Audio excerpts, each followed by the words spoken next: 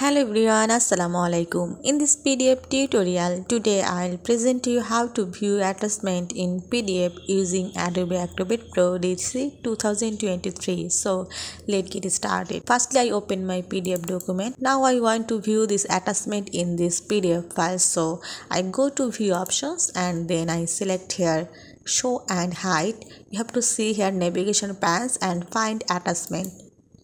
There are no attachment in this PDF file, you have to see here. I also find here attachment or add attachment in here. And also you have to see here this is attachment options, and you have to go to tools option to view the attachment. Go to edit PDF and click here more option and attach file. Go to file menu and open another one PDF file to view this. I want to see or view attachment in this PDF file, so I go to view options and then find here show and hide and then navigation pane and then attachment. You have to find here the attachment in this PDF file, and when I go to the another one there are no attachment here.